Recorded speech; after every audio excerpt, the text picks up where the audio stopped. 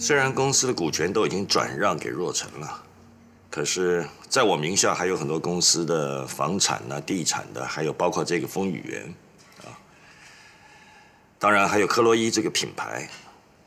财产分配你就必须照我的吩咐立刻去把它办好，免得哪一天突然我两腿一伸、两眼一合，什么都来不及了，留给若尘的问题会更复杂呀。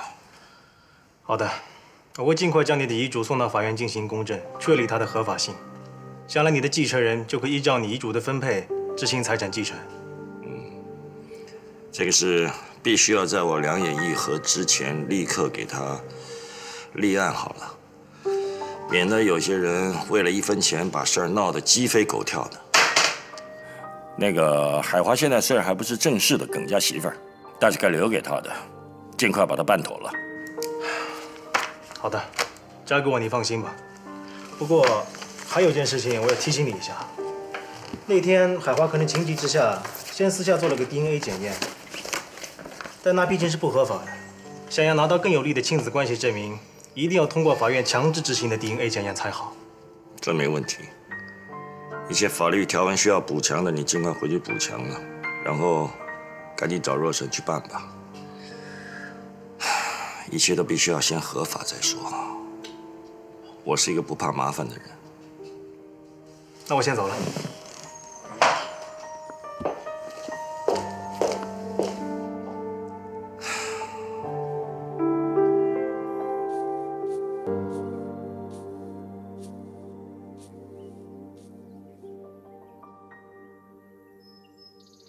是要继续在这晒太阳，还是回屋看书啊？ 才不会浪费这么好的天气呢。这太阳，真的还不知道能见到它几回了。看你个脾气古怪的老先生，不想回去就直说嘛，干嘛非说是这些丧气话让我生气？我让你生气，我看比起若尘让你受的气还差远了吧？你们吵够了没有？你气够了没有？ 你到底会不会关心人啊？别的家长都是说你们不要吵架了，有事好商量，也就是你这种关心法。这没办法，我一向就是这么说话的。其实我的意思你应该也听明白了，你们什么事情都好商量，到底这个事情商量出结果没有？孩子的事情会不会影响你跟若尘的感情呢？坦白说，我还在挣扎。 你是我一个姑娘，婚也没有结，突然就当妈了，还是个后妈，我能接受吗？对，我就是希望你把这口气说出来。这个世界上没有任何人可以逼着谁去蛮干的。我知道，我的自私对你来说造成了很大的冲击。 没有哪个女孩子能够在听到这种事情以后，第一反应是接受这件事。我不是圣人，我就做不到。其实我都了解，你不必因为同情我而去勉强你自己做任何事情，真的。在这整个过程里面，你可以照你自己能够接受的事情去做，我绝不会怨你。同样的，我很欣赏你的霸道。 我那个儿子的脾气，我比你更了解。有的时候连我都受不了他，所以你该骂他，你就骂他；该打他耳光，你就打他耳光，别对他客气。你们俩父子真是……真是什么？真是让人啼笑皆非。哪有老子让别人打自己儿子耳光的？嘿，我才不信呢！你真没打过？恐怕是那种让人很欣赏的啼笑皆非吧？你少臭美了，是很无奈的啼笑皆非，好不好？哎，跟你谈话其实蛮有意思的。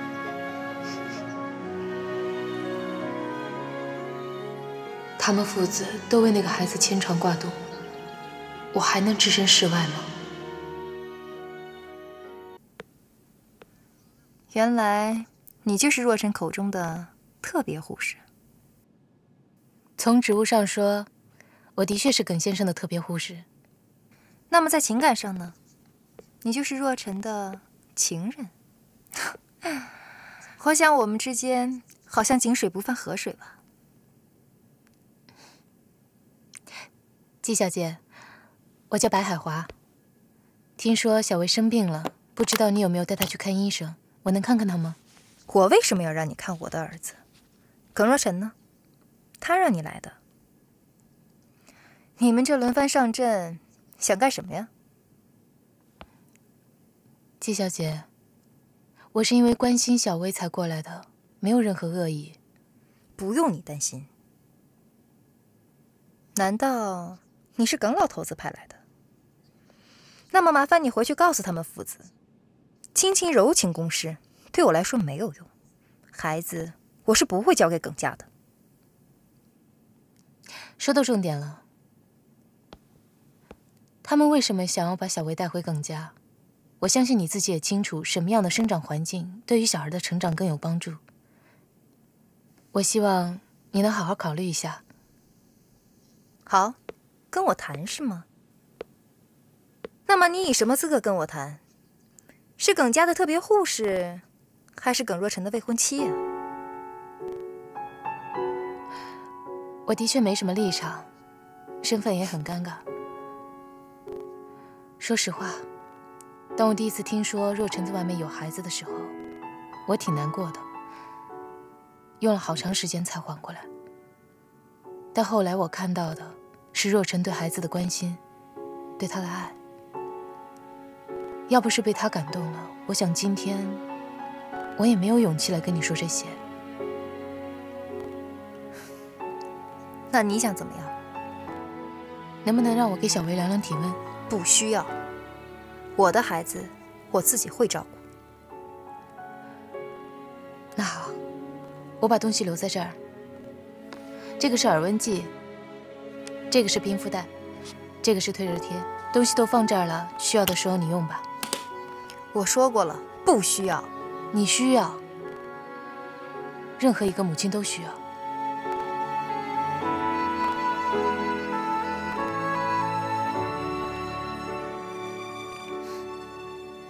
不打扰了，我就先走了。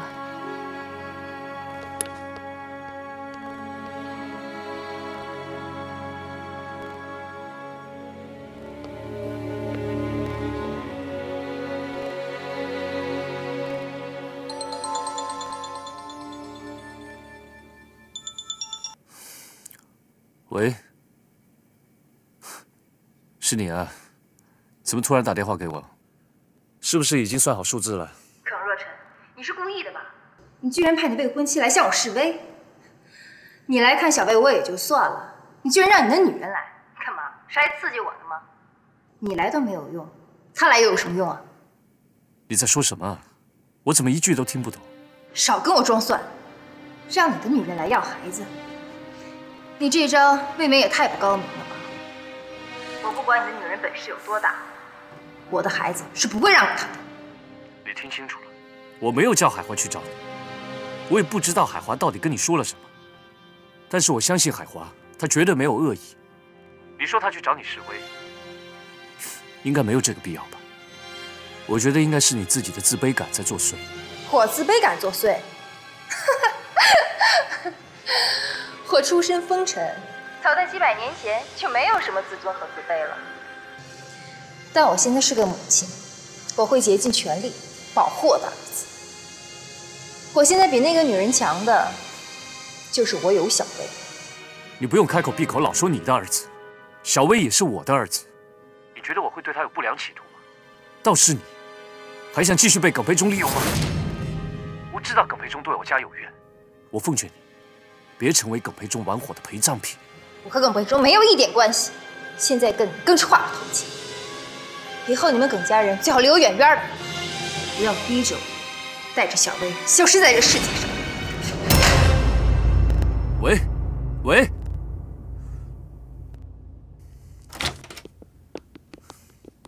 怎么了？突然让我进来，公司出事了。你为什么跑去找季海霞？行动前为什么不先跟我商量一下？就是这件事儿。你不觉得你说这句话的时候，像是给了自己耳光吗？以前你做事情有跟我商量过吗？现在总算体会到了不被尊重、不被重视的感觉吧？所以你要报复我，来一套先斩后奏？海华，你不是那种没有理智的人吧？我当然不是，我非常有理智。现在你公司的事情那么忙，我不想让你去操心琐碎的事。更何况有一些事情一定是女人对女人来解决会更好，所以我就去找他了。他跟你说什么了，让你发那么大脾气？很显然的，你已经侵犯到他的母性范围了。不止母性范围，还有女性本能。你这么做只会弄巧成拙。他很生气，他说你向他示威。我没有侵犯他的母性范围，我是想唤醒他的母性本能。将来他会明白的。至于女性本能，我承认，我并没有想那么多。本来我就是一个没那么多心眼、大而化之的人。我觉得我没有错。他需要时间，很多事情都需要时间。当时我需要时间来接受小薇的存在，现在他也同样需要时间来接受我们对小薇的爱和关心。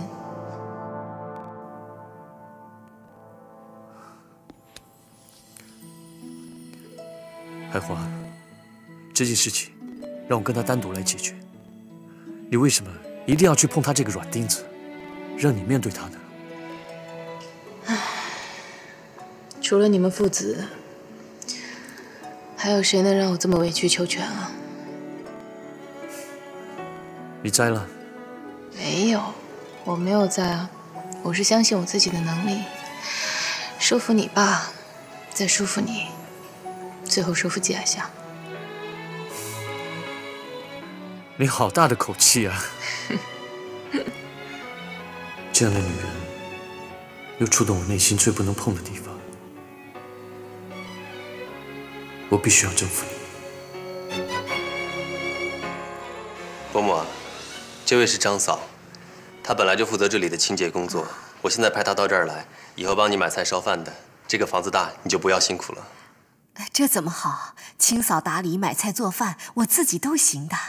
你就不要再客气了，有张嫂在，我也安心一些。叶凡他经常有一餐没一餐的，不肯好好吃饭。张嫂她照顾人比较细心，我也是有心机的，你就不要再推辞了。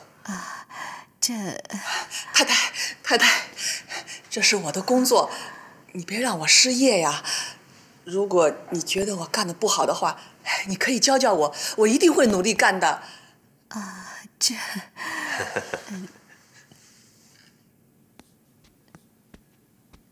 早上才回来的。伯母说你在睡觉，我就没有打扰你。睡醒了，要不要吃点东西？好吧。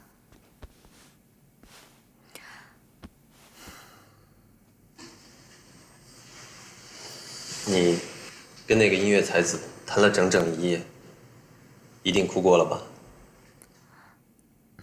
你很关心吗？当然，你是我的投资，现在又遇到突发状况，我当然要担心我的投资了。我担心他会不会遇到什么金融海啸，让我血本无归啊！你担心你那笔钱啊？我担心的是你这个人。从一开始，我投资的就是你这个人，你明白这点的。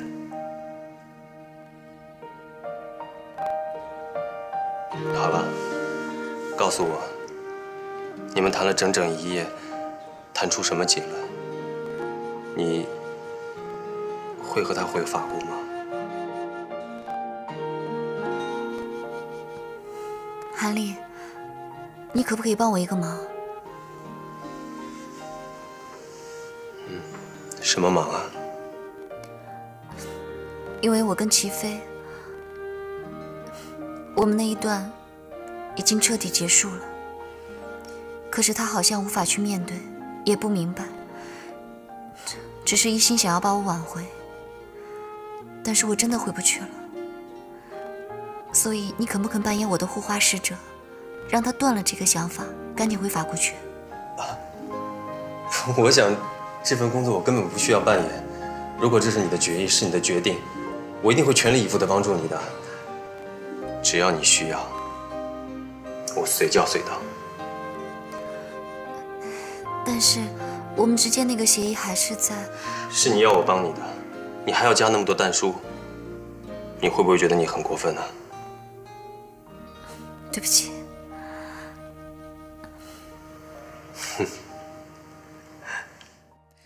叶凡，现在我就在你门外，麻烦你帮我开一下门呗。你在门外？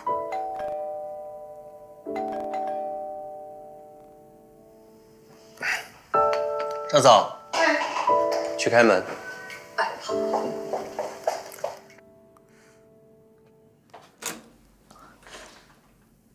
你好。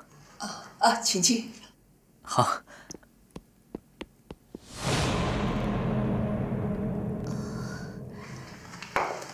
齐飞，我猜你跟我们一样没有吃午餐吧？张嫂，多加一套餐具，多炒2个菜。韩丽你好，叶伯母你好，叶凡，我是不是打扰你们吃饭了？叶凡，我有个礼物要送给你，能不能送到你的房间里去呢？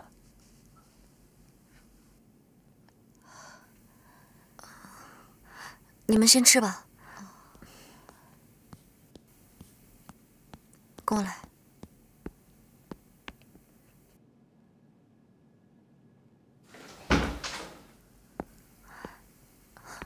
你东西放下就走吧，毕竟这里是我的卧室。我也曾经在你的卧室看过你睡觉，一看就是一整夜。那一晚，就是枯叶蝶差点淹死的那一次。我不想说法国的任何事。好，不说。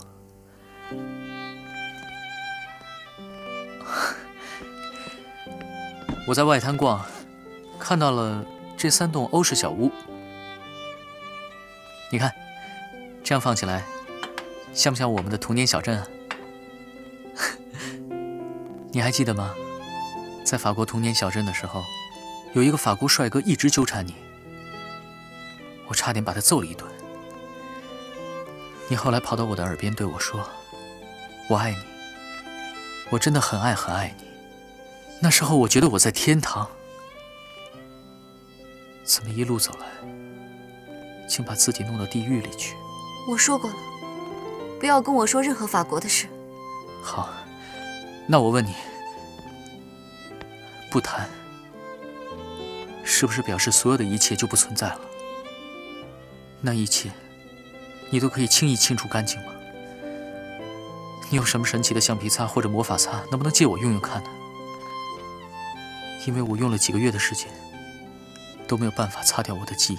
韩丽和我妈还在外面等着呢，现在不是谈话时间。那你可不可以给我谈话时间呢？什么时候我们可以好好再谈一下？你不是有我的手机号码吗？再约时间吧。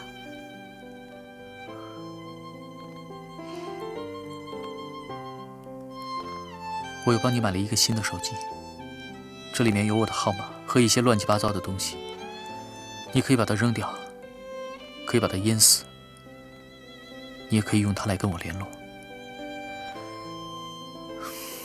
因为你没有我的手机号码，我已经不太敢抢你的手机存上我的号码了。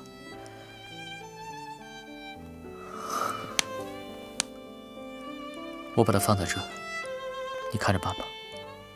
好了，现在我们去吃饭吧。我想我必须去面对我那位强劲的对手。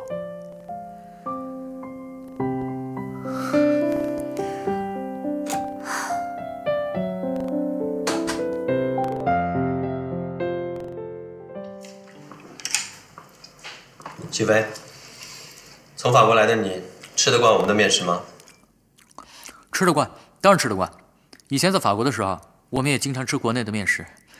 记得有一次，我跟叶凡庆祝纪念日，当天我想了好多浪漫的点子，最后我们吃的是小笼包和牛肉面，结果所有的浪漫点子都被小笼包和牛肉面给打败了。齐飞，你不要让我生气啊！我说过了。好，到此为止，不说了。大家多吃点。来，韩丽，来吃。来吃个这个。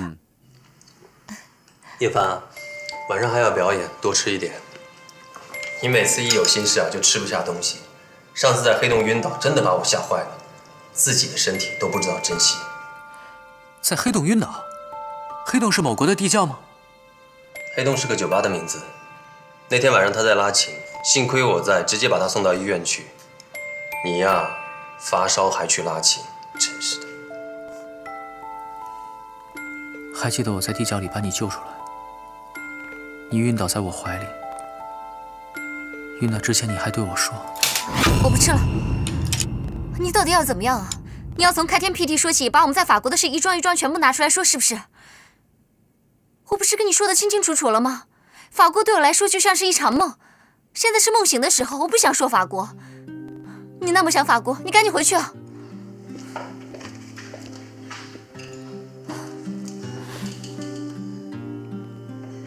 齐飞，如果你真的认识叶凡和我一样深刻的话，你应该知道，伤害他的人是他最不想面对的。我正在帮他治疗，让他离开苦也得的生活，重新活过来。如果你真的爱他，请和我一样，让他远离过去吧。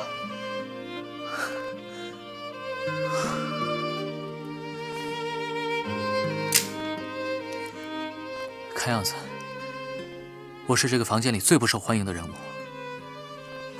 我告辞。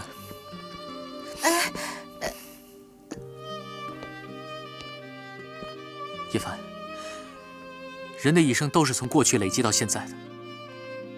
假如你真的能把你的过去忘得干干净净，那么你绝对不是一个凡人，你也不是一只枯叶蝶，你就是一块石头。你说够了没有？好，我是石头，我知道了。我用不着在这听你说大道理。我不在乎我是仙人、凡人还是石头。叶凡，你不是石头，你会燃烧，你敢爱敢恨，你强烈、骄傲又脆弱。如果你爱他，像我爱他一样深刻的话，那么就请你好好的保护他。像他这样的生物稀少而又珍贵，让人刺痛而又不舍，伤害自己也会伤害别人，让你受伤之后还会念念不忘的。请你好好的保护他，好好的去体会。好，我走了，你们可以安安静静的吃一顿饭了。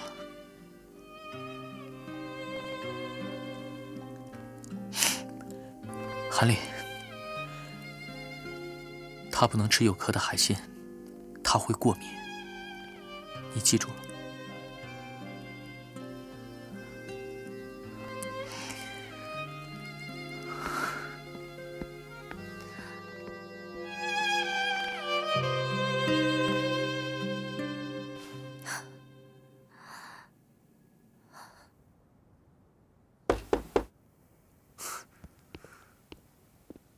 坐吧。我之前让你查耿培忠的那些事情，结果怎么样？这是我调查到的他拿回扣的证据，有些时候还两头拿。真是肥到出油了。如果我们将这个档案公布出去，他肯定不用在纺织界混了。我在调查培忠的时候，意外发现文娟现在正在想办法办移民，听说要搬到加拿大。原来他要敲我一笔，然后远走高飞。那么季海霞跟耿培忠合作，所以季海霞也会带着小薇离开中国。不是没有这个可能。如果有这方面的忧虑，那么处理小孩子的事情一定要快才行。那不能坐以待毙，必须快刀斩乱麻，赶快把小薇带回来。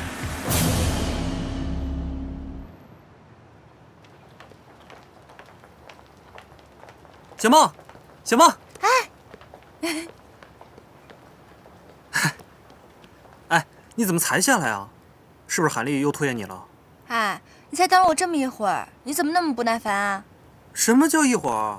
我等你出现，我都等了20多年了，谁能有我这种耐心啊？得了吧，你就骗人吧！还20多年呢，没准儿我还等了你7世呢。哼，哎，你说这句话太棒了，我喜欢。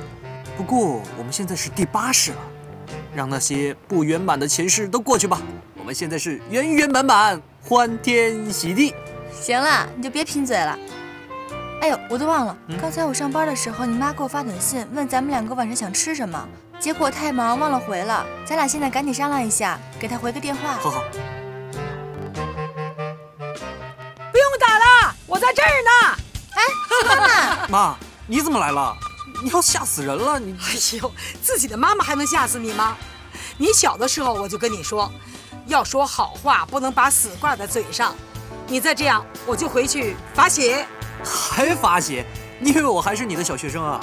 没错没错，就要罚写。你没看他刚才那样子，跟我咬文嚼字的。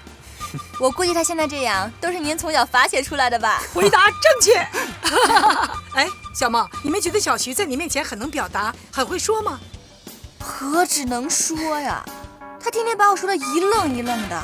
哎，你不去当销售员，简直太可惜了，埋没你人才了。哎，对了，徐妈妈，您今天打扮得这么漂亮，来我们公司怎么啦？我呀，在家等不着你们电话，我就想咱们不能在家继续喝鸡汤了，这会喝腻的，干脆到公司来找你们了，咱们出去吃。出去吃啊？妈，您今天是不是龙心大悦要请客啊？看看我请客。小梦，咱俩今天可有口福了。何止有口福啊！自从徐妈妈来深沪，我就太幸福，身材还跟着发福，衣柜里啊没有一件合适的衣服。既然你没有合适的衣服了，那我们吃完饭就去买衣服啊。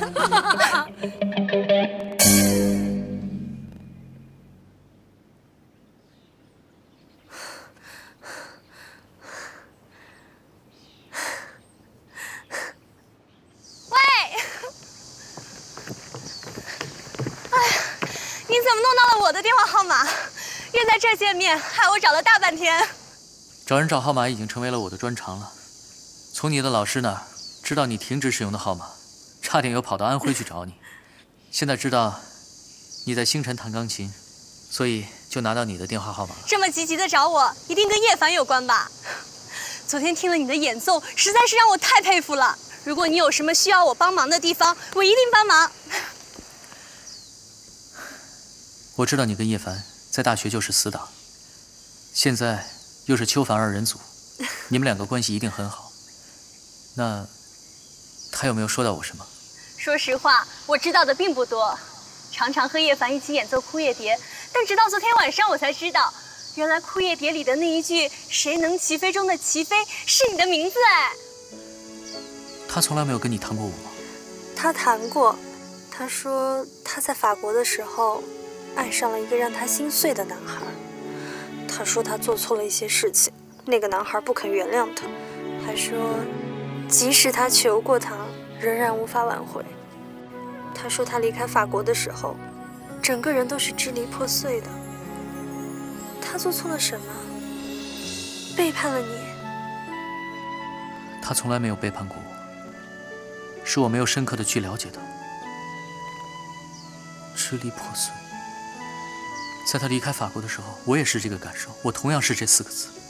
你们之间爱得那么深，为什么会闹得不可收拾？怎么会分手呢？你这次赶来是为了挽回他吗？是，我想挽回，我当然想挽回。可是他心如止水，昨天晚上我跟他谈了1夜，但所有的问题都卡在一个人身上。韩丽，你能不能告诉我，他跟韩丽到底是什么关系？他们2个在一起了吗？他们2个同居了吗？他爱上韩丽了吗？我不知道我能不能说，不知道叶凡他要不要我说。你一定要跟我说呀！只有知道真相之后，我才知道怎么做呀。从你那知道，总比从叶凡那知道好吧？我求求你跟我说好不好？那你不要让他知道我出卖了他啊！我告诉你吧，那个韩丽对他有恩，叶凡的个性你应该很明白，他把恩情看得比爱情还重，更何况他现在正在空窗期，我想他对韩丽是感激的，是动心的，不过他还没有从以前的感情中走出来。你说什么？他还没有从以前的感情中走出来。那也就是说，他跟韩丽，对你自己有信心一点儿。他没有和韩丽同居，他只不过是住了他的房子而已。那这么说，他只是在对待一个有恩的追求者。那这么说，我还有希望了。我想事在人为吧。不过你能从法国赶过来，我投你一票。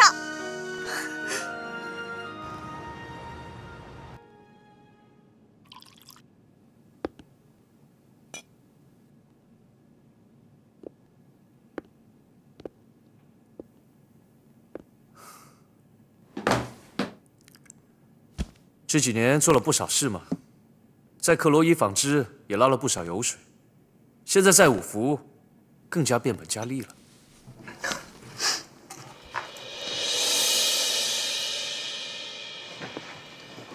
啊，这个我自己都还没核算呢，你倒先帮我算出来了。看样子你还能干点正事儿，谢谢。还有事吗？你跟季亚霞的计划，我已经知道了。你跟他打什么如意算盘，我也很清楚。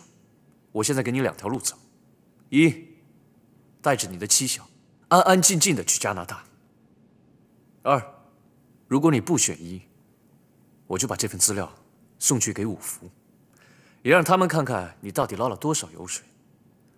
我想一家正常的公司，应该无法容忍你这种不光明的手段。你说这个，你爱给谁看给谁看，我不在乎。明告诉你，该拿的我都拿了。我现在只要干完最后一件事情，我就可以去加拿大看枫叶了。你省省吧。你不会完成最后一件事了，因为我不会让你如愿。那我们走着瞧，看看是你儿子的命值钱，还是你的骨气值钱。你到底要丧心病狂到什么时候？你拿我儿子来威胁我，你以为你就可以安全地走出中国吗？我告诉你，我只要拿着这份资料到加拿大的大使馆告你，你别说去加拿大了，连上海都出不去。好啊，那我就不走，天天去你家，把你家闹得鸡犬不宁。你知道我有这个能力。你现在只有一条路可以走，就是把克洛伊纺织50%的股份转给季爱霞，从此桥归桥，路归路。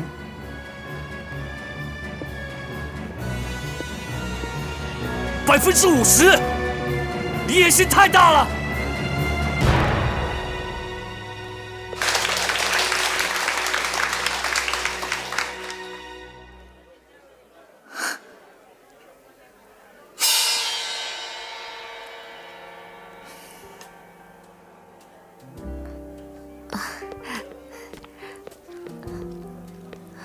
你怎么在这里啊？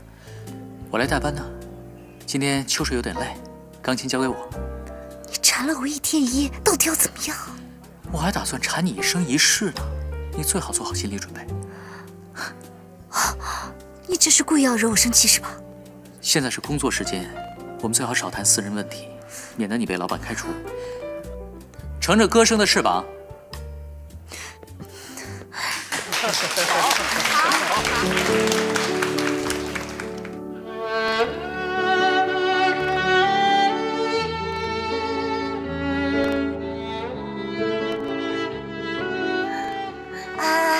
你看，他们2个人这样的演奏，才是真正的音乐人的演奏。平时叶凡在这拉琴，真的是埋没了他。他应该去读书的，说不定啊，将来他会是一个很成功的小提琴手的。是你把钢琴让给齐飞的？是啊，他说服了我。他的琴艺太高了，我不敢在他面前演奏，所以就把钢琴让给他了。他来找过你，说服你的不仅仅是情谊，对不对？毕竟是一个能干的企业家和经纪人，被你猜中了。叶凡啊，会跟你没完没了的。不见得呀，你不会出卖我的，这是我们2个人之间的秘密。我觉着，齐飞他千里迢迢的从法国赶过来拯救他的爱情，我们这些做朋友的应该给他一些机会。更何况叶凡到现在还一直唱着“谁能齐飞，孤独寂寞”，我们也应该帮一帮叶凡。他现在困在自己的茧里出不来，找不到方向，我们这些做朋友的，难道只能袖手旁观吗？谢谢你提醒啊。不谢。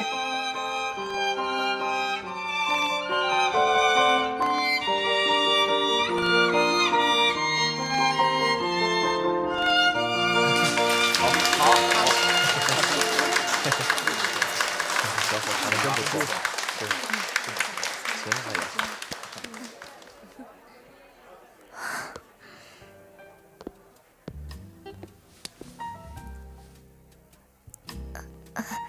大家好，我是齐飞，就是《枯叶蝶》歌词里谁能齐飞的齐飞。我跟叶凡呢是在法国一起学习音乐，我主修钢琴，他主修小提琴，我们两个是一起配合的搭档，经常在学校一起演出。今天晚上我们重逢在上海，希望给大家带来一个非常愉快的夜晚。接下来我为大家带来美丽的春天。好。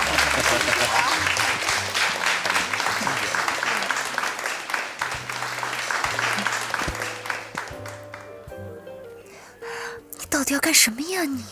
让我们得乐且乐，把握今晚。就算你恨我，也不至于恨音乐吧。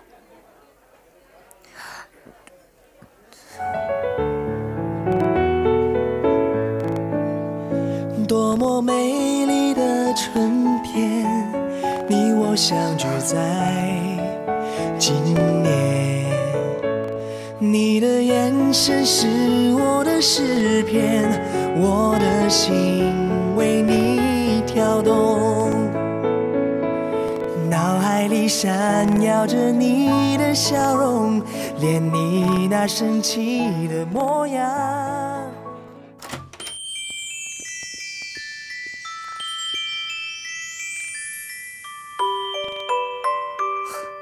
哇，你把小薇的房间整理好了。我真是有点不敢相信，小薇今后会住在这个房间里。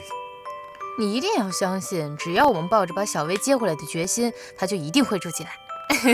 那可不是我小时候玩的玩具吗？怎么会在这里啊？还不是你爸让李嫂从仓库里面找出来的。哎，你再四处看看，看有什么缺的。你想想看，你像小薇那么大的时候，你最想要什么呀？我啊，没办法帮小薇回答你这个问题，但是我可以告诉你，我现在呢，最需要的是你，最想要的也是你。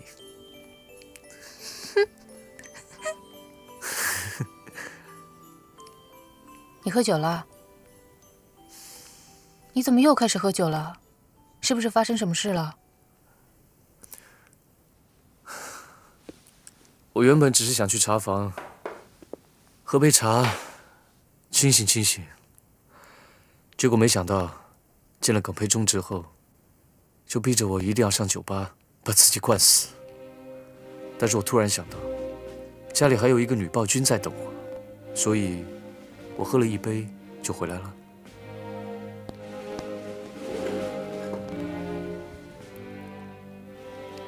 耿培忠去找你了，他跟你说了什么？有没有聊到小薇的事？有啊，我现在终于知道季海霞要卖儿子的价钱，他要公司50%的股份，这一定是耿培忠教季海霞要的数字。他们背后一定另有盘算，否则耿培忠他不会无缘无故的要帮季海霞出头。他们是不是打算拿到股份以后就分账？是啊，这就是他们打的如意算盘。有时我想一想也真好笑，令我焦头烂额的公司，竟然还有人千方百计的想要抢夺。我看呢，我不能小看我的公司。你当然不能小看，就算公司只剩下了一个空壳，它也有它存在的意义。克洛伊纺织已经是纺织界的一个品牌了，它有它的格调和高度，所以无论如何，你千万不能放手。海华，你对克洛伊的感情好像比我还强烈啊。哼，我是对与耿若成有关的事情非常强烈。你这么说，是在对我认栽吗？你是不是脑子被酒精绑架了，有点不清醒了？谁跟你认栽？是啊，我的脑袋是被酒精绑架了，但是我的心呢，早就被白海华绑架了。真的很谢谢您，包容我的一切。虽然我不会矫情，说些感激你的话，但是我会用我的生命来证明，只要你跟着我，一定是值得的。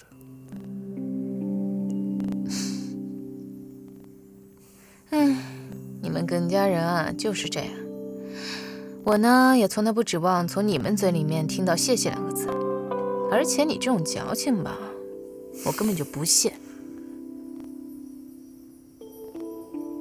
但是做这一切，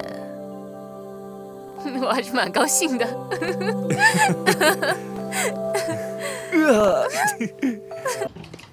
你别跟着我了行吗？韩里有车会送我走的。韩丽，我搭你的便车去黑洞给叶凡钢琴伴奏，可以吗？不用了，不用了，黑洞没有钢琴的。你的琴英雄无用武之地，你不要去啊。我想你还是尊重叶凡吧。如果叶凡不想让你去的话，我也不会让你搭便车的。我对叶凡，他说什么是什么。黑洞是吧？我自己搭车过去总可以吧？喂，你别这样，你别跟着我行不行？你要是去黑洞，你会让我无地自容的。它不是高级西餐厅，它只是一个酒吧，一个我讨生活的地方。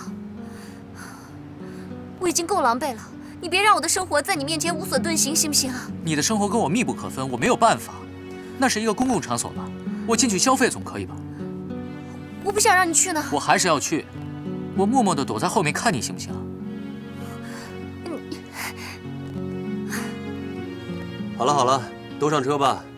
你这位老朋友一定要捧场的话，你就忍忍吧。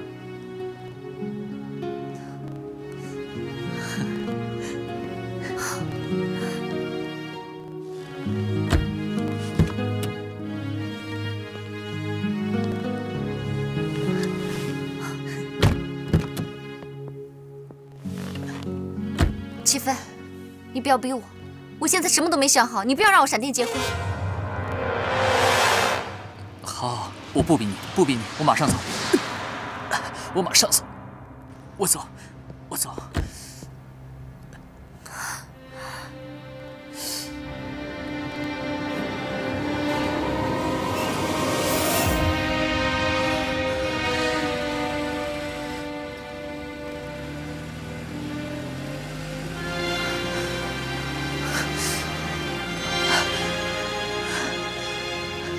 叶凡，你一定要对我这么冷酷吗？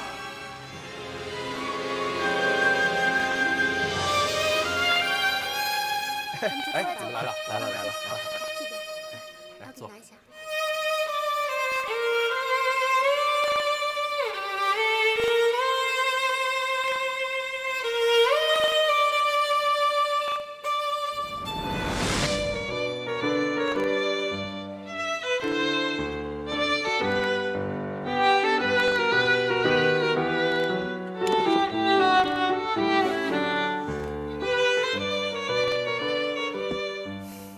韩丽，对不起，我有话要跟你说。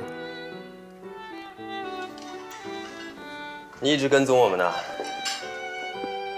对，没错。你怎么允许叶凡在这种地方工作？难道你没有能力帮他找到更好的安排吗？韩丽，你这样经营你的商品，你是想毁了它吗？你还好意思来问我啊？在我认识他之前，他已经在这里表演了。你不是认识他很早吗？你为什么不给他介绍更好的工作？在他最落魄的时候，你在哪里？我看，在他表演完之前，最好离开这里，要不然他会非常生气的。他还有他的保护色，你知道吗？他的保护色是我的事，他在这里表演就是在糟蹋他自己。我既然来了，就不允许他糟蹋他自己。韩立，如果你是个大男人的话，我们就像男人跟男人之间一样，好好的谈一谈。你什么时候有时间？很好啊，你可以打电话给我的女秘书约时间，但是我很忙，未必可以给你时间的。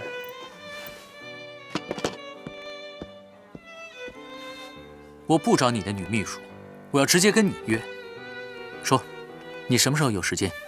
明天？我真不觉得你跟我之间有什么好谈的。好啊，你不跟我谈，我会找你谈。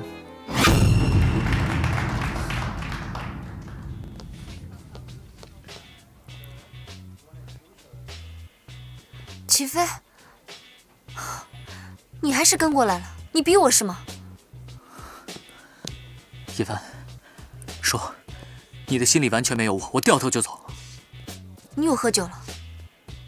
缩在那个黑洞里，还不能露面，不喝酒，我还能做什么？你有病！你知不知道你不能喝酒？你有胃痉挛，你哥也不在，廷伟、贝斯都不在，你发病了怎么办？谁来照顾你啊？你终于给我答案了。我要谢谢我那个胃痉挛。韩丽，我要带走你的女伴，因为有人想要跟她通话。走。谁要跟我通电话？你姐夫，说不定还有你姐姐。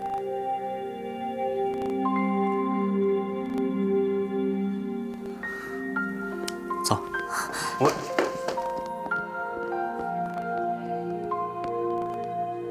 我这个角色扮演大概失败了。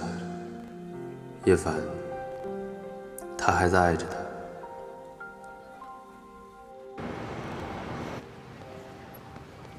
都怪你，让我吃那么多，我的减肥计划又失败了。你们这些女孩啊，总是想减肥，饱不了口福，多可怜呐！你看我吧，就是喜欢吃，从小到大就没想过减肥，因为我吃饱了以后心情特别好，吃饱了我走在路上就想唱歌。哎，我跟你说，我妈这人不能饿，一饿就发脾气，特别爱吃。谁说我一饿就发脾气啊？你忘了小的时候你拿着板子追我那次，嘴里还喊早饭不饱，午饭不饱，晚饭也吃不好，只好打序号。编的，绝对是瞎编的。真的假的？当然是我编的了。其实啊，那次是我没考好，我妈说，小考不好，月考不好，大考也不好，打扁你序号。哎呀，开心呐！哟，她还在这儿啊！我跟你说啊，就这个女的啊，咱们吃饭前我就看到她背一个孩子的发传单，可真够不容易的了啊！你烦不烦啊？经过一次发一次，刚刚已经给过了，这个破传单以后别再给我了。小朋友，你太不礼貌了！刚一说对不起，说刚一说对不起，说不说呀？哎，老太太，你怎么对我儿子这么凶啊？你们看见没有？世界上就是这样没有礼貌的父母，才教育出来的没有礼貌的孩子。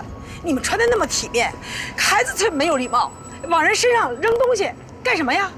孩子要从小教育，小的时候不教育就不行了。小的时候是小流氓，长大就是大流氓了。你说谁小流氓呢？啊！我看你是没教养的老太太吧？你是不是吃饱饭没事干，谁在家打啊？哎呦，这孩子不教育能行吗？这孩子没素质，这是个疯女人，没素质，我没素质。哎呦，干嘛呢？干嘛呢？行了，你们骂了发传单的阿姨，又在这儿骂我妈。念过书没有？上过学没有？讲不讲道理啊？行了，小旭，别说。徐妈妈，这林子大了，什么鸟都有，咱们别去理他们，理他们不是伤了咱们自己的心情吗？对吧？不行，他不向人家道歉呢，我这3年的书啊就白交了。必须的，把他救下来！妈，你别管他们了，你不道歉绝对不行！你别管了，你们做父母的必须以身作则，孩子不教育怎么行啊？走，给我回来，给我道歉！走，该说对不起。你是什么人？我要叫警察了！你叫啊！你儿子我管定了，怎么想打架是不是？我儿子儿媳妇都在这儿，敢不敢呢？敢一说对不起，说对不起，你说对不起，对不起，阿姨，对不起。好好好，孩子承认错误了。哎呀，我们走啊！哎呀，你不走了。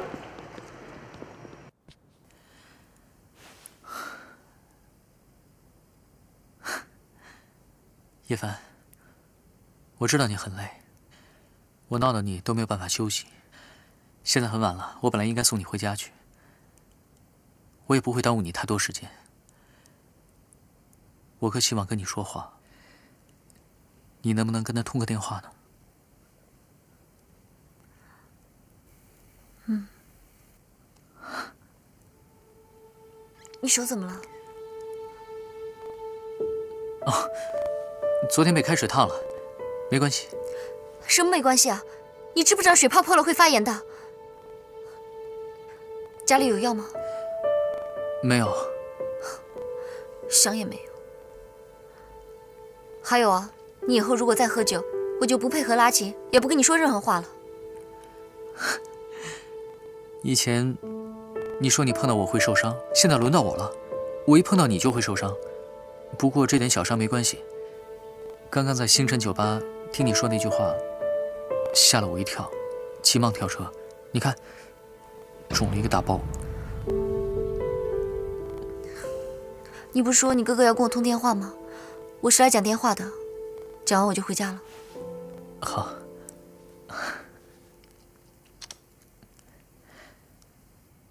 哥，叶凡在你身边吗？那太好了，我跟他说话。好。喂，叶凡，齐飞总算找到你了。姐夫，雪花身体还好吗？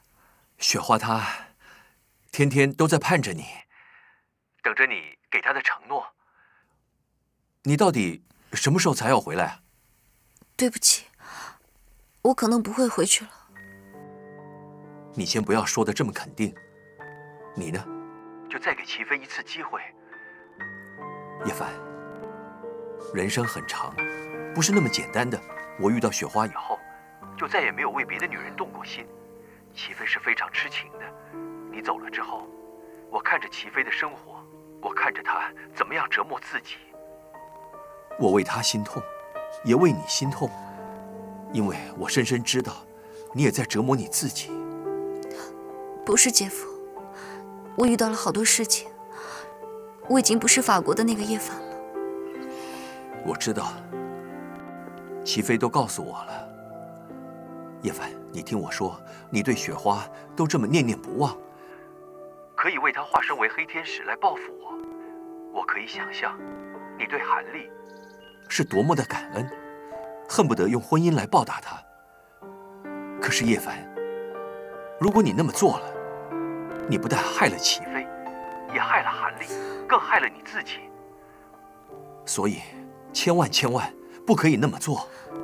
可是我什么都没有了。我只有这样报答他。这报恩的事交给我们，一定可以想到更好的方法来报答他。你先挂电话，我已经到了雪花病房门口。对了，他现在可以说比较长的句子了，简直就是奇迹。你别让他累，也不要让他说太多话。我先进去，待会儿再打给你，你慢慢跟他说。好。叶凡，我哥跟你说什么了？你听进去了吗？他说雪花要跟我说话。叶凡，你改变了雪花，改变了我哥，改变了我，你改变了我们每一个人。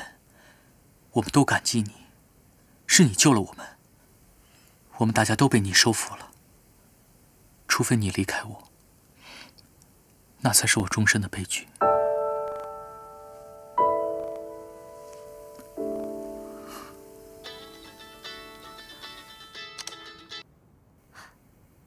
喂，花，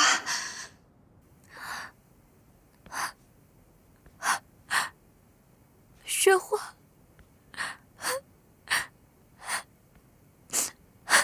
我以为再也听不到你的声音，对不起，我太激动了，我太激动了。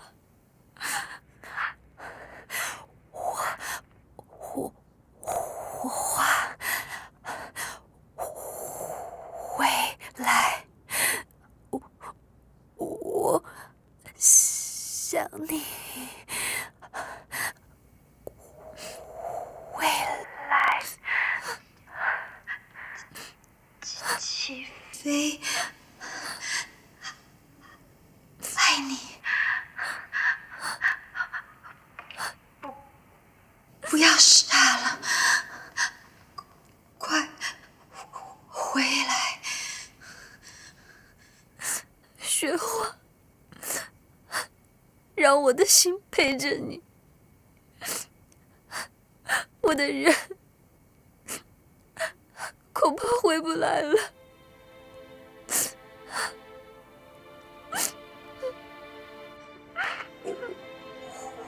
花，你说过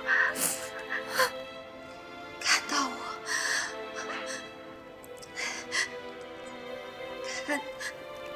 看到你。有一部分的我活过来了，现在你看到齐飞，难道没有一部分的爱？活过来吗？我花，不哭，不哭。叶凡，他现在有点激动，他哭了，我要挂电话了。千言万语，雪花都说了，我先去照顾他，安抚他一下，啊。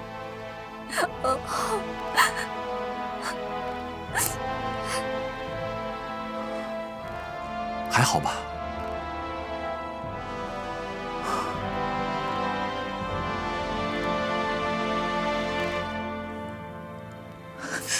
叶凡，他说了什么？你别哭啊！他说了什么？你告诉我他说了什么？你这混蛋！你为什么要把法国菜带到我面前来？你为什么要让雪花和你哥来打动我？你知不知道他们每句话都像针一样刺在我心里，我会痛的。你不能让我复原吗？你知道我有多恨你吗？我恨那个在古堡里不替我道歉的你，我恨那个把手机淹死的你，我恨那个绝情的你。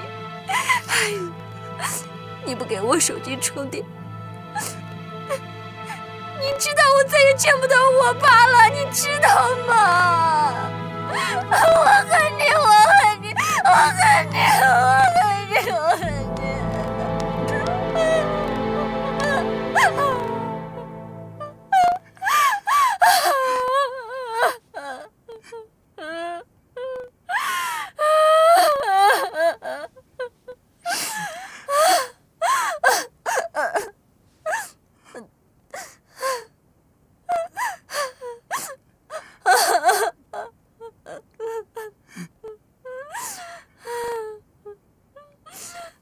我也恨齐飞，恨死那个齐飞。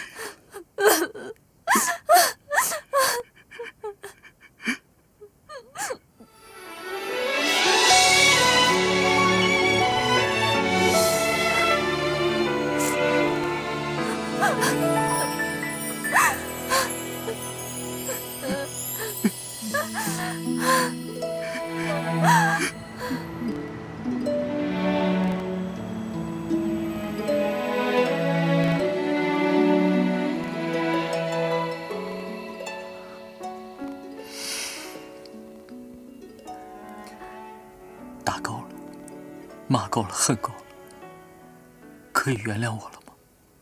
你还有没有一点点爱我呢？可不可以给我一次机会，让我们重新开始呢？刚才那个吻是告别之吻。什么告别之吻？我要吻你几千次、几万次，什么告别之吻啊？齐飞，我承认，你一直活在我心里，随时都在刺痛我。今天我没有控制好自己，雪花的电话让我压抑了很久的情绪全部都爆发了，但是以后再也不会了。我承认我还爱你，所以我也想了很久，我们之间不可能会复合的，我们再也回不到从前了。如果你爱我，如果你心里还有我，为什么我们之间不能复合呢？难道刚刚的一吻都是假的吗？叶凡，你还是我的人啊，你还是那个敢爱敢恨的叶凡，你还是那个充满热情、充满活力的叶凡。至于我，比以前更成熟，更懂得谦卑了，更懂得怎么去爱，怎么去珍惜。你想想，从我们认识、相爱到现在，每天都在狂风暴雨当中。当然，这有很大一部分原因是因为黑天使，可是还有另外一个原因，是因为我们个性实在是太像了，都太骄傲，太容易受伤，感情都太强烈，所以我们每天都在天崩地裂当中。这种天崩地裂的生活，我真的怕了，我不想再回到以前去。叶凡，我可以用贴纸写上我们所有的禁忌，贴在最显眼的地方，提醒我自己时刻不再犯错了，行吗？没用的，我们基本的个性还在，还是一样会天崩地裂。再说，我妈刚经过一段悲苦的生活，她需要安定。她住习惯了上海，她离不开这里，她需要我。我刚失去了我爸，我不可能再失去我妈。我了解，我了解，我会去安排的。你给我一点点时间，我计划一下，行吗？别再计划了。还有你，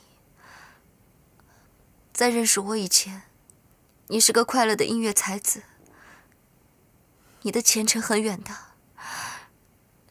认识我以后，才让你的世界一塌糊涂。对不起，都是我的错。不是你的错。认识你是我最幸运的事情，弄得一塌糊涂才是我的错。好，我们现在不管是谁的错，我都希望你回到你原来的生活轨道上去。因为我还在爱着你，所以我强烈的希望你变回原来的那个你。至于我，经过了韩立的情深意重，我不能再辜负一个好人。我已经选择了。如果你尊重我的话，就请你尊重我的选择。你明明爱的是我，为什么要选择他呢？你看，我都已经成这样了，我住的是韩立的房子，我欠了他太多的钱。好，这些都不说，他能给我一份安定的生活。跟他在一起，我觉得很安全，很稳定。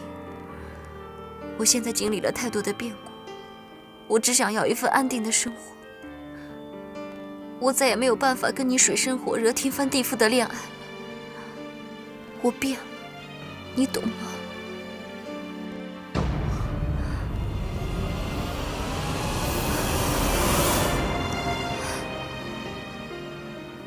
今天晚上跟你说的话，全部都是我的真心话。你回法国去吧，你的存在只会加快我的选择。说实话，我真的恨不得明天就嫁给韩立算了，免得你一直跟着我。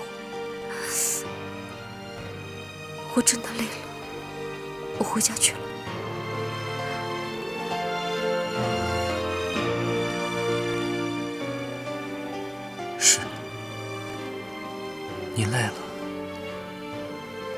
我总是让你特别的累。你这么累，才会说出一些思想不清楚的话。我送你回去，我发誓我也不会逼你，你也不用那么快的做选择。我知道我的话也没有什么分量，那你就想想雪花呀，想想我们在法国还有一个家，想想在法国你也有家人。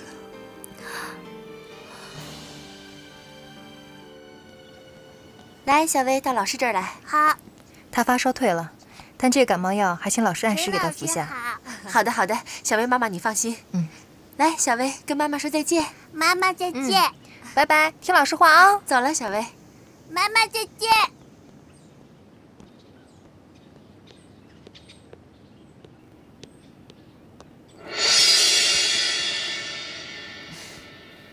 又是你，你胆子可真不小啊！又来小薇的学校。我不是告诉过你们耿家的人离我们母子远远的吗？季小姐，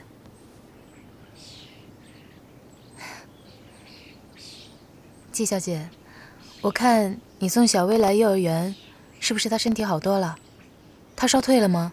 我好像跟你说过吧，我的孩子我自己会照顾，你操什么心啊？不只是我操心啊。耿老先生还有若尘，他们都很操心。自从知道小薇是耿家的孩子以后，耿老先生一直很关心她，也一直想知道她的状况。听说她病了，还着急把自己的主治医生请回来给小薇看病。季小姐，耿家人是善意的，你不要抱有那么大的敌意好吗？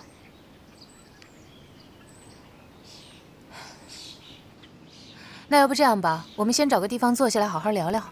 我们？你觉得我们有什么好聊的？你不要再来烦我。那我们聊聊50%的股份吧。你说什么？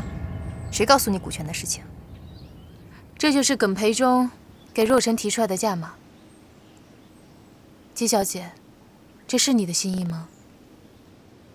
说实话，我不太相信你是那种会跟耿培忠这样的人合作，然后把自己的孩子当作商品贩卖的人。你是吗？我没有，我没有出卖我的儿子，我也没有和耿培忠合作，这一切都是耿培忠他在自导自演，你不能这样污蔑我。我没有污蔑你，我相信你，否则我不会一再的过来找你，就是因为我相信你是爱小薇的。我当然爱我的孩子，我也不需要你的相信。但是，话还是要说清楚，我没有和耿培忠合作，我也从来就没有想过利用小薇向耿家人开口要钱。季小姐，我觉得你真的应该跟耿家人面对面的好好谈一谈，别把事情弄得更复杂了。你若有什么条件，只管提出来，我想耿家人只要他们能够做到的，也一定会答应的。我还想让你知道，我们所有人做的一切，都是为了小薇好。我们也都不希望再看到你被耿培忠这个人利用了。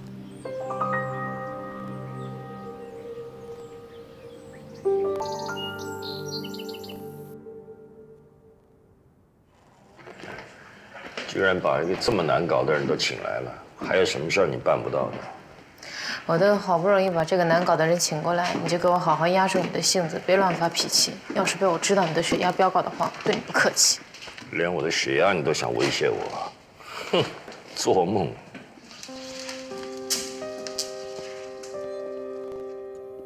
坐吧。今天大家有什么事，就开诚布公的谈谈。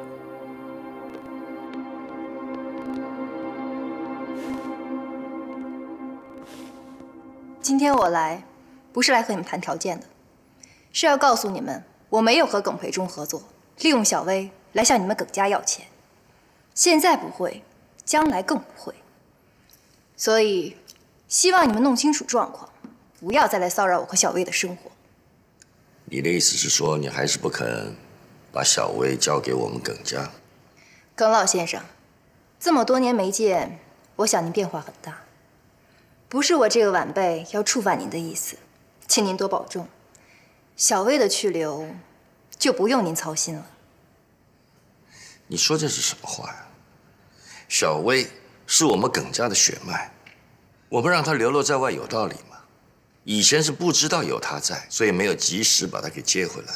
现在既然证实他是我们耿家的人，就必须回到耿家来，而且你也无权拆散他和若尘父子。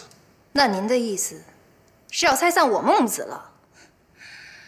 若尘当年没有得到母爱的伤痛，您想要小薇再尝一次是吗？季爱霞，你没必要拿我的事来攻击我爸，这是两回事，请你不要相提并论。为什么到你们嘴里都变成两回事了？你当初知道你母亲为什么离开耿家，那些伤痛你都忘了吗？你在我怀里哭了一遍又一遍，别告诉我你都忘了。闭嘴！我们现在谈的是小薇的事，不是让你挖我的疮疤。我的痛苦早就和你没有关系。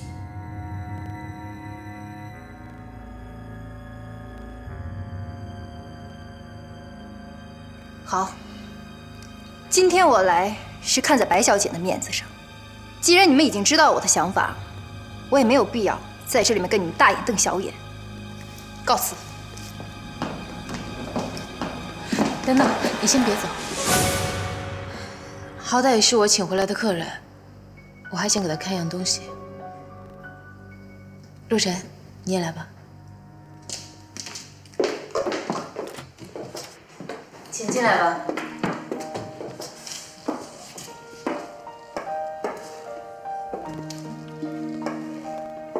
这些都是谁布置的呀？这个房间大部分都是海华布置的，当然还有我跟我爸，连我小时候玩的玩具，我爸都找出来了。现在的小孩已经不玩这个了，玩的是变形金刚，是超人。虽然不玩这个了，但总算这些玩具都是他们父子一起找出来的，也算是一片心意。你不觉得让小薇待在一个充满爱的家庭里是一件很好的事情吗？你为什么这么急着要我和若尘的儿子？你是有不孕症吗？你别胡说八道。海华他是心疼小薇住在酒吧里，他的胸襟是你不会了解的。如果你真的爱小薇，你应该就能体会我们的心情。如果你真的为小薇好，你就把小薇交给我们。我身体很好，没有不孕症。那我就更想不明白了，你千方百计的要小薇，在这个过程中，心里就没有一点伤心，或者是愤怒？我的心情应该向你表达过。的确，我是矛盾过一阵子，但是若尘的一切高于我的情绪，所以我才会很高兴的给小薇布置这一切。我也想请你相信，我会对小薇视如己出的。你们不必白费力气了，小薇她不会来这儿，她有属于她自己的生活。我想你应该很清楚，小薇现在的生活环境跟这的差别。这些总比阴暗的酒杯要来得好吧？她怎么生活，应该是我这母亲做主的。小薇她未必会喜欢花园大树，也许她需要的只是一个亲妈妈。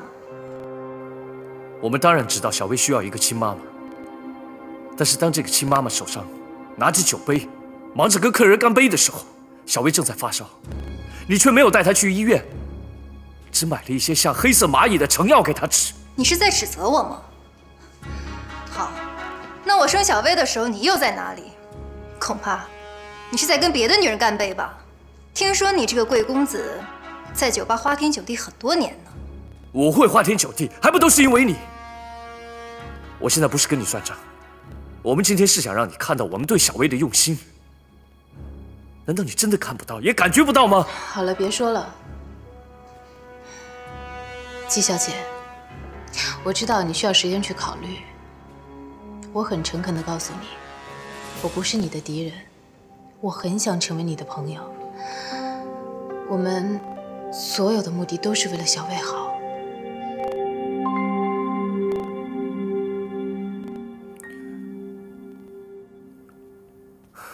你看你，今天又先斩后奏，结果呢，又碰了一鼻子灰。错，我一直在前进当中，你没发现吗？季海霞现在已经越来越听得进去我们的话了。今天带她去看小薇的房间，虽然她嘴硬，但我相信他心里一定是感动的。你今天看他说的那些话，还不是一副不肯让步的样子？他需要时间啊，更何况我们又不能真的那么残忍拆散他跟小薇，我们应该要立出一些条件来，让他感觉到我们的善意。譬如呢？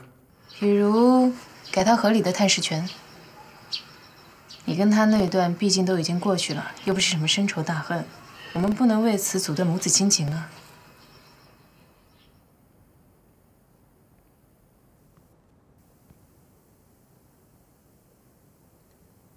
你在他怀里哭了一遍又一遍啊！哎，你少无聊了。他说了那么多的话，你就偏记得这一句啊？因为这句最让我震动，因为你躺的是他怀里，不是我怀里。那我问你，4年前的时候你在哪里啊？我那时候跟我爸吵了一架，我就跑出去了。如果我第一个见到的人是你，我抱的人就是你。我对他那种只是一种无意识的依恋。你不要拿他跟你比，他根本就配不上。不是什么配不配的问题，而是我们将来的人生都要接受他了。毕竟她是小薇的母亲，是我们需要特别对待的一位家人。你也要有这样的心理准备，才可以接回小薇，知道吗？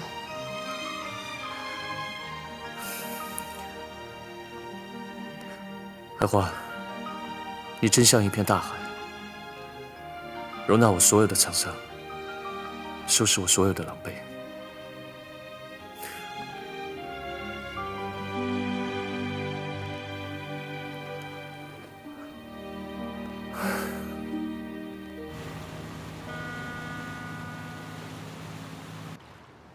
韩丽，昨天在满月酒吧，我对你非常的不礼貌。